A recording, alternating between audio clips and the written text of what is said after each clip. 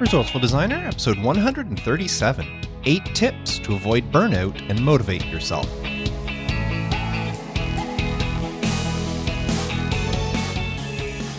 Welcome to the Resourceful Designer Podcast, offering solutions to streamline your graphic and web design business so you can get back to designing. And now, your host. First thing he taught his kids when they got their driver's license was how to change a tire. Mark DeCote. Welcome to the show. Thank you so much for tuning in. I have what I think is going to be a great episode this week, where I'm going to share 8 tips to help motivate you in order to avoid burnout. I'm also going to share a resource to help make the best first impression you can for your business before ending the episode with a great question from Amy about drive defragmentation. Now, I would love to know what you think of my new release schedule. If you may have noticed, a few weeks ago, I switched from releasing on Fridays to now Mondays. I had put a poll in the Resourceful Designer Facebook group, which you can get to if you're not already a member, at resourcefuldesigner.com/group. And be sure to answer the 3 questions I have in there. A lot of people are trying to join the group and not answering the question, and it doesn't matter how qualified you look. If you don't answer the 3 questions, I decline your request to join. But in the group, I asked if it mattered to anybody what day. I had been releasing on Fridays, and I said, what day of the week would you prefer I release on? Now, a lot of people said it didn't really matter to them, but more people said Monday over any other day of the week. The funny thing is Monday was the number 1, followed by Wednesday, then Tuesday, and nobody picked Thursday or Friday. So I had been releasing sometimes on Thursday, sometimes on Fridays all this time. So now I switched to a Monday morning release because that's what you asked for. And I'd love to know what you think. Leave me a comment for this episode at resourcefuldesigner.com/episode 137 and let me know what you think of the new release schedule. Now, I've been plugging away this week at a few different jobs, working on some podcast artwork. I started a small website, nothing really too major, just a small website for a local client. And I'm still waiting on that brand job that I told you about last week. Everything was agreed upon. They sent me the deposit check. I have the check sitting right in front of me here. But I've yet to receive the signed contract. They claim that they've signed the contract. I just don't have it in front of me. And if you think back a couple of episodes ago, episode 133, was it 130? Yeah, 133, where I shared 12 red flags for spotting bad design clients. That was one of the things, clients not signing the contract. Now, in this case, this client is not refusing. They claim they've already signed it. I just don't have it. And until it's in front of me, I've told them I'm not going to start any work. So they're going to get it to me, and then I'll start working on the new brand for their business. And it's one of those things where I'm really looking forward to it. It sounds like it's going to be a great client. It's going to be a really fun project to work on. And even though in my mind I've been going over some ideas for this brand, I haven't actually sketched anything out or done anything on the computer yet, because I'm going to stick to my guns and not start anything until I actually have that contract. Even though they did give me the deposit check, I'm going to wait for that contract. But as soon as I have that, I'm going to hit the ground running with that one. But that's pretty well been the week for me. Now, like I do every episode, I try to share a resource or tip of the week. Well, this week's resource is my very own 4-week marketing boost. It's been a little while since I've mentioned it, so I thought I'd bring it back and let you know, in case you're new to the podcast and you haven't heard about my marketing boost before. What it is it's an ebook I put together that you can get by visiting marketingboost.net. And what it is 20 small tasks, things that can take you, I'd say, anywhere from 15 to 30 minutes per day. And if you do them for 20 days in a row, that's hence the 4-week marketing boost, you do one per day for 20 days. At the end of the 4 weeks, you will be in a much better position to create a great first impression for any time a new client comes to you. Because as you know, you only get one chance to make a first impression. And if you don't succeed that first time, there's a good chance that client has moved on and has found another designer elsewhere. So by following these simple things that I have in this guide, you can fine-tune your marketing material so that you create the best chances of landing those clients when they find you. So once again, if you're interested in that ebook, it's absolutely free. All you have to do is sign up at marketingboost.net. And if you're in the USA, you can also get it by texting the word marketing boost, all one word, to 44222. Now that only works if you are in the United States of America. Once again, that's Marketing Boost. Text it to 44222. And now, 8 tips to avoid burnout and motivate yourself. Now, running a home-based design business is stressful work. It takes motivation and it takes dedication in order to avoid that burnout that I'm talking about. But what do you do when your motivation and you're feeling that dedication is waning? As a solopreneur, you are probably a very busy person. I know I am. And you're either spending a good amount of your time trying to get new clients or spending a good amount of your time trying to please those clients you already have. Probably both of those scenarios. And doing it all by yourself can take a lot out of you. Now, of course, having a team to help pick up some of that slack can help. And if you want to know more about teamwork, listen to episode 77 of the podcast, which was titled Being a Self-Employed Designer Requires a Team Effort. And you can get to that one by visiting resourcefuldesigner.com/episode 77. But face it, you embraced this freelance lifestyle because you wanted to be your own boss. You wanted to make your own rules. You wanted to do things your way. That's why we all did it. I know that's why I did it. And it's one of the best things about being a home-based designer. You're in charge, and you get to decide how things work. But being in charge and doing everything yourself can become overbearing at times, especially when your business is really busy and you're feeling overwhelmed and stressed. Now, your business being busy is a future topic I'm going to discuss in a future episode of the podcast. But today, I want to share 8 tips to help you avoid burnout and to help motivate yourself to keep on going, especially when things are getting tough.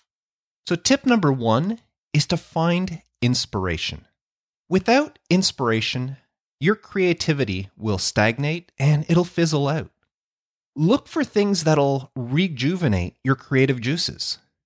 Make time to do things that gets you excited. Go visit a museum. Take a course, whether online or in a class, and learn something new. It doesn't have to be about design. Just get those creative juices going, and learning something new helps. Talk to a coach or a mentor if you have one. Sit down and watch some YouTube videos on creative things. Again, it doesn't have to be design. It could be anything. But instead of watching those YouTube videos about funny college parodies or what the latest cat's been up to, watch videos on things that you're interested in. Maybe a hobby if you like to do gardening or woodworking or you like working on cars. Look at those sort of things that'll motivate you. Listen to podcasts about your favorite topics, your hobbies. Even podcasts about TV shows. I do a few podcasts about different TV shows. And I listen to a few as well. And it's great because sometimes the enthusiasm you hear on the podcast is infectious and you start to feel it yourself. And all that stuff that can help motivate you, even though it's not related to your design business. You can also listen to TED Talks or watch videos on TED Talks. Those are great ways to motivate you. They have some great ones. You look through at all the different topics, what people are talking about, and some of them are so inspirational. But whatever source you choose, be it a podcast, an article, a course, a video, whatever you choose, make some time for yourself and do something that energizes and excites you because it'll help you move forward. Now, the second tip I want to share is to relax and recharge. If you're one of those people who's always on the go, go, go, you need to learn how to slow down and take some of that time to relax every once in a while. Take a few hours, or better yet, take a day, if not more, and forget about your business. Forget about your clients. Forget about the projects you're working on. They'll still be there when you get back. If you don't take regular breaks to relax and recharge, you'll end up hitting a wall at some point and feeling crushed by the weight of everything that's on your shoulders. Because again, running your own home-based business all by yourself is stressful and can feel overbearing. So turn off your computer, turn off your phone, disconnect yourself from email and social media and all those other anchors that are tying you to your business. And do something calming. Read a book, take a walk, spend some time with friends and family. Separate yourself from the stress of your business life and take time to enjoy the life that you're working so hard for to begin with. Because there's no sense putting in all that hard work if you can't enjoy the life it's giving you. Now, tip number 3 is to appreciate your accomplishments. Sometimes when you're working for yourself, trying to get by day, it's easy to forget everything you've done to get where it is you are today. So take some time to appreciate everything you've accomplished, everything you've done to reach where you are, and feel some gratitude for all those things and all those people that may have helped you get there. Now, this applies to both big and small things. Think about everything you've done in your life to get to the point you are right now. Think about the people that have helped you along the way, that have encouraged you along the way, who have given you some motivation along the way. Think about them. If you've never done it, reach out and thank them, because all those things help put you in the spot where you are right now. But while you're thinking of those big things, don't forget all the small things that you've done to help you get where you are. And it can be as small as the things you checked off your to-do list today and yesterday, those small tasks that you've completed. All of that, everything you've done is part of how you got to where you are right now, right this minute. Where you are, all those things led up to that for you. And those things deserve to be acknowledged and appreciated. So take a minute to think about them. If need be, to thank somebody or just acknowledge something. And just by doing that, you will feel more motivated to keep on going. Now, tip number 4 is to look at the big picture.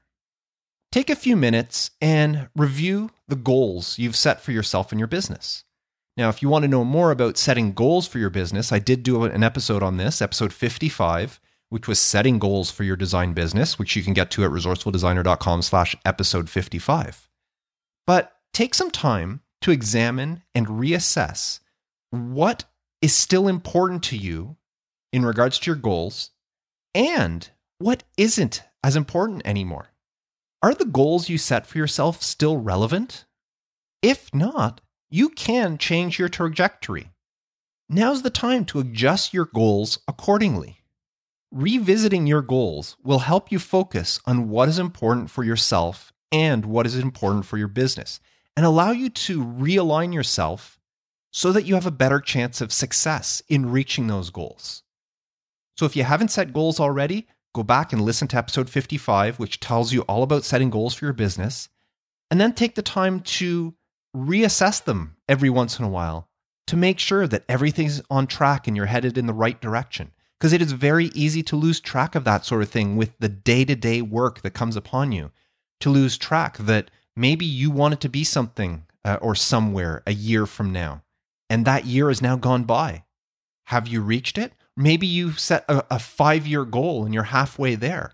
Are you on target? Do you need to realign? Do you need to reassess? Do you need to reevaluate your goals in order to better achieve that goal that's still a couple of years out? So take some time to look at the bigger picture. When you have a fresh goal in mind and you know exactly what you're working for, you have a more chance of being motivated for it and less chance of burnout. Now, tip number 5 is to stop doing everything. One of the problems with being a solopreneur is the overwhelming feeling that you need to please absolutely everyone and you need to do everything that's asked of you. Learn how to say no, especially if what is being asked of you doesn't align with those goals that you set for your business. I was just talking about goals. Well, if somebody asks you to do something that's not in line with those goals, then learn how to say no. If your goal is to become a great web designer and you don't want to work on print design, you don't have to take on jobs that have to do print design. It's okay to concentrate just on the web design part of it if that's your goal, is to work solely in web design, or vice versa. You cannot do a good job when you're trying to do everything. You spread yourself too thin, and it just doesn't work. So learn how to become selective of which projects and which clients you want to take on. Now, for more information about this, there was an episode I did not too long ago called 9 Situations When You Should Say No to Your Clients, and that was episode 129. And there's also, back in episode 42, It's Okay to Say No to Graphic Design Work. And both of those can be reached at resourcefuldesigner.com/episode 42 and /episode 129, respectively. Now, tip number 6 is to audit your client ROI, the return on investment you get from your clients. Before you get to the point of feeling unmotivated and are on the cusp of burning out, you should run an ROI audit on your business and your clients and get rid of anything that doesn't fit with your goals. Going back again to those goals, they are so important. If you don't have goals for your business, you have no way to measure what sort of success you have or if you're achieving what you want to achieve. So with those goals in mind, examine which clients and which projects are the ones that will help you get there, which ones you enjoy the most, and which ones are bringing in the most money. And then spend your energy focusing on those ones, those clients and those projects.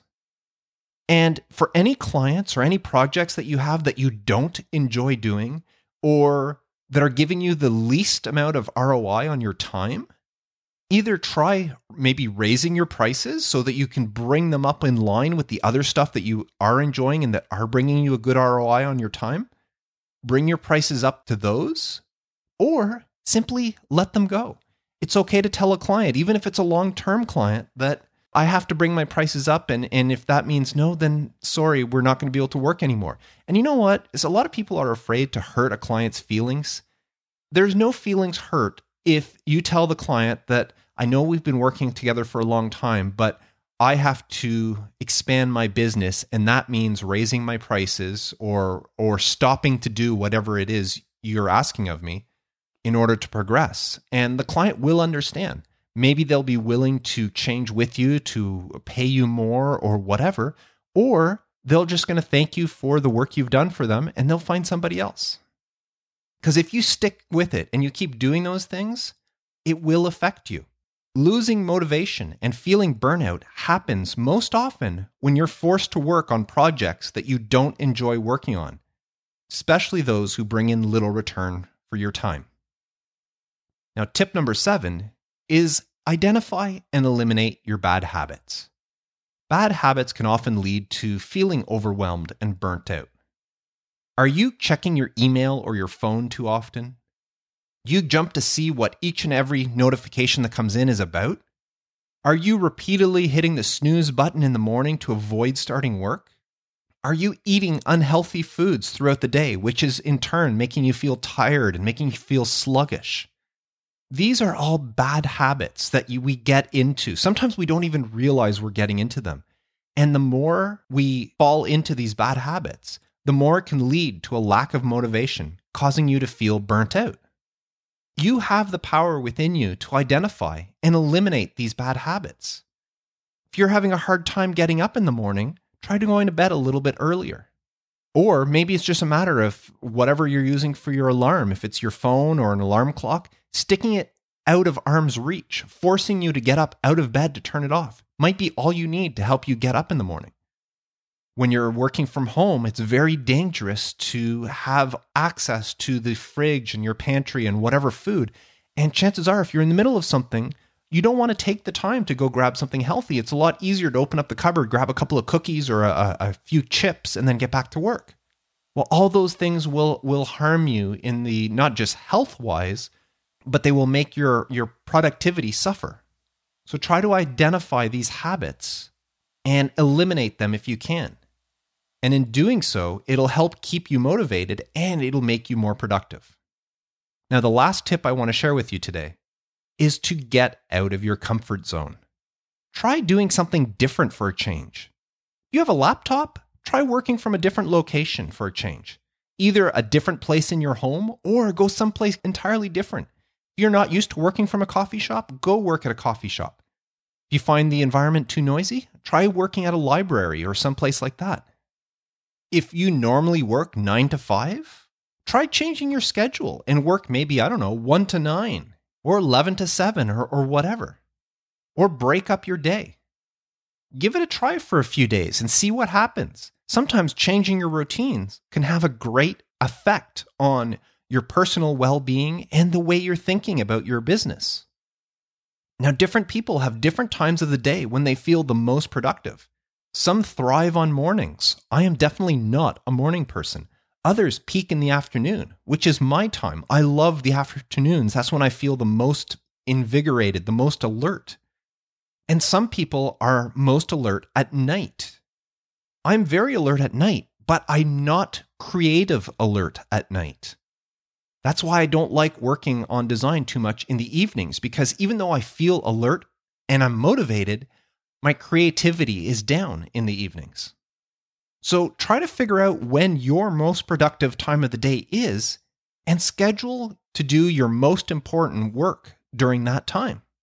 If you are one of those morning people that get up at 4:30, 5 o'clock in the morning, and you have this super boost of creativity and energy, schedule your most important tasks and projects for 6, 7, 8 o'clock in the morning. Get them out of the way, and then as that productivity or as that creativity starts to wane, then you can start working on the less important stuff for the rest of the time. A change of scenery or a change to your schedule can make a world of difference and completely change your outlook on your business and just on everything in general. Not only that, but getting out of your comfort zone causes your brain to reassess its surroundings. And as it tries to acclimatize itself to those new surroundings, whether it's time-wise or space, it'll be pumping extra mental juices, if you will, that'll help channel inspiration, and it'll make you think more creatively. So as I said at the beginning, running a home-based business is stressful work. It takes motivation and it takes dedication in order to avoid burnout. But knowing what to look for is the first step if you are to succeed.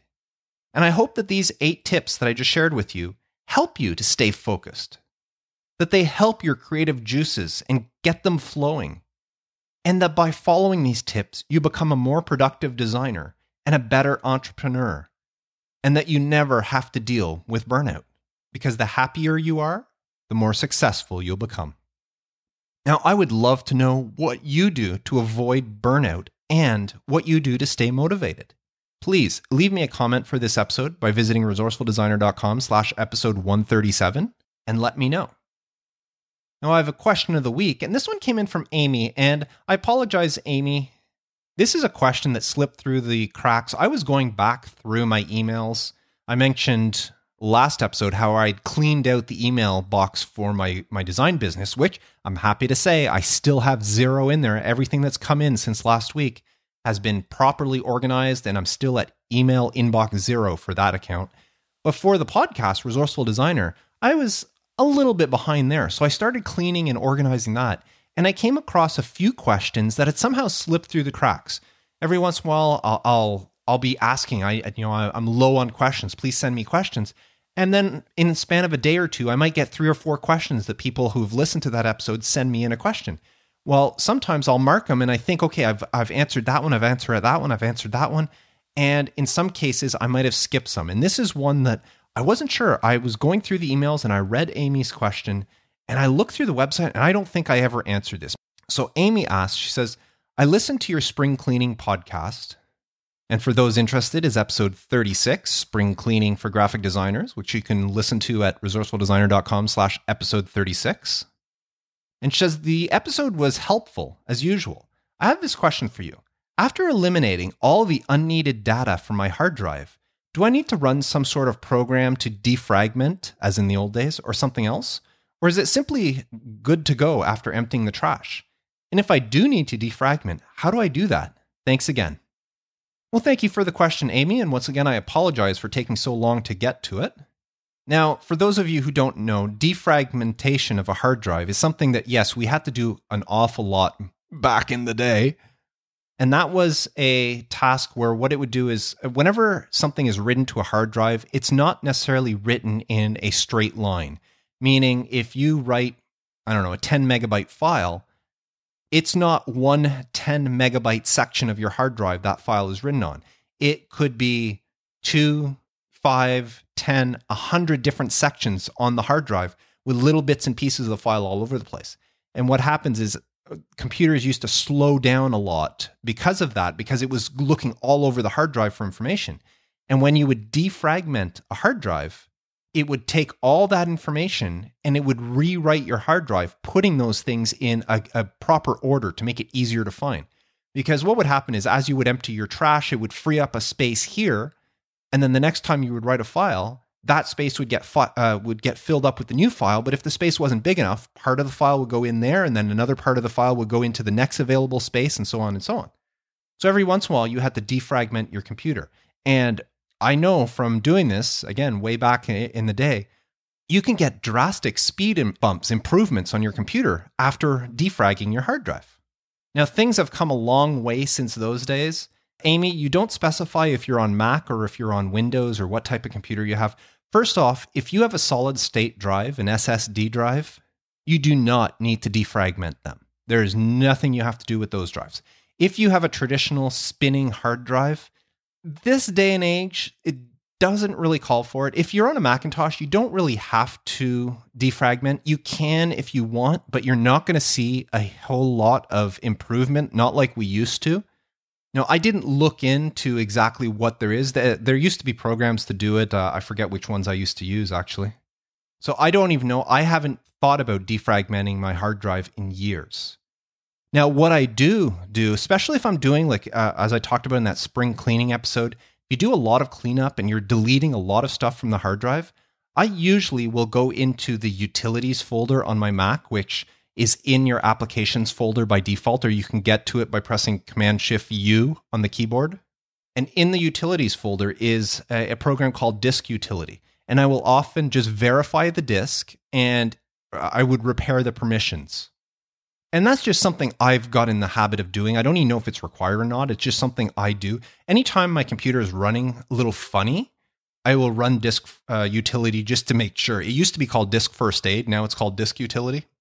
And I'll run that just to make sure everything's okay. Because sometimes as you run installers or you're doing things, the computer changes permissions on files, and every once in a while it forgets to put them back to the way they were. So running through that and fixing those things does help, but you're not going to see a lot of improvement. So to answer your question, if you're on a Mac, I wouldn't even bother with the defragmentation. I don't have a solid state drive. Mine's a traditional hard drive. And rule of thumb is if your hard drive is less than 50% full, then you don't have to worry about anything. If it starts getting up, you might notice some slowdowns. Once it gets to about 80% full and above 80%, that's when you'll really start noticing some slowdown on your computer. And if that's the case, you might want to think about getting another hard drive, but defragmenting won't really do very much. Now, I did a quick search on Windows, and there's somewhere, if you're on a Windows computer, and again, this is just Windows 10. I didn't go back through older versions. If you're on Windows 10, there is a way for you to check the fragmentation of your hard drive, and it'll tell you a percentage. You know, it's 10% fragmented, 20, 30, 40. And there are some recommendations there that anything over 10%, you can defragment it. But the article I saw said that they wouldn't even bother if it was under 60%. But the program is actually built in for Windows. So if you do need to do it, you can run it directly from there. So I don't know how feasible it is. I don't have a Windows machine. I've always been a Mac guy. So I don't know how feasible it is or how required it is on the Windows side. But on the Mac side, when you do the spring cleaning, as I said, just empty the trash. And then I run Disk Utilities. I don't think it's really needed. It's just something I've always done, and I do it on a regular basis myself. So that's what I recommend. But as for defragmenting, no, I wouldn't bother. Now, again, that's just my opinion. Other people might have other opinions. And if somebody does have an opinion on that or don't think I'm right in my answer, please, again, leave a comment for this episode at resourcefuldesigner.com/episode 137. I'd love to hear your opinion on it. So thank you for that question, Amy. I do appreciate these. And once again, sorry for taking so long and getting back to it. There are a couple of other questions that are in the same boat that I must have missed over time. So I'll get to those. But I would still love to get your newer question.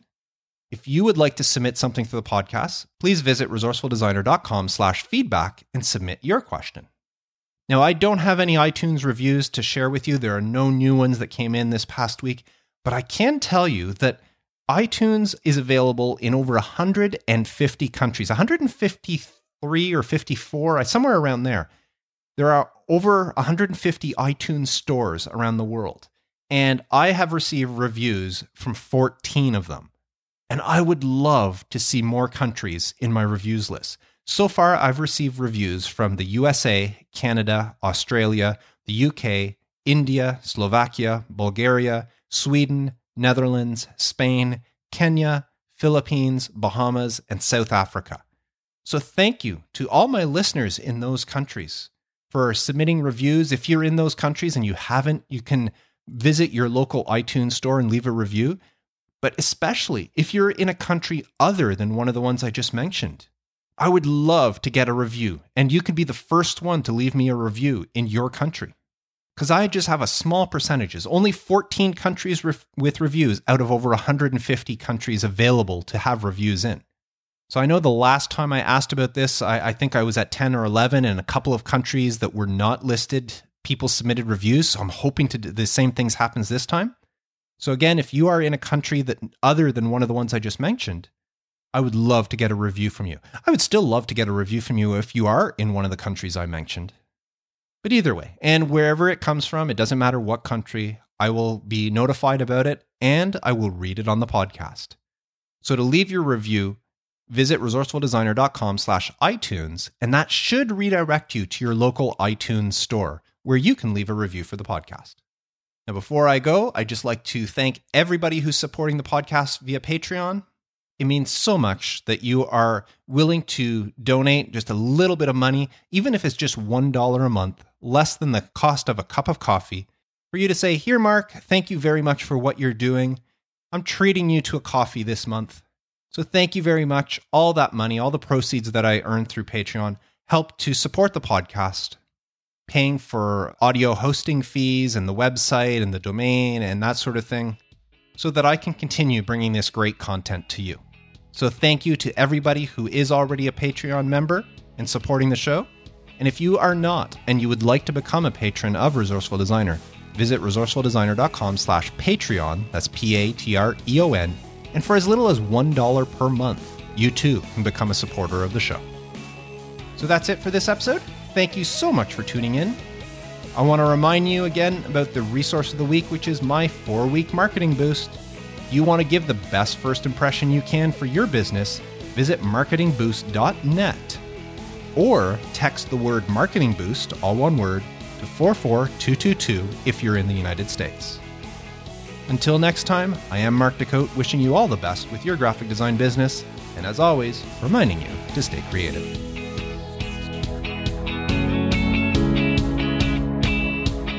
Thanks for listening to the Resourceful Designer Podcast at resourcefuldesigner.com.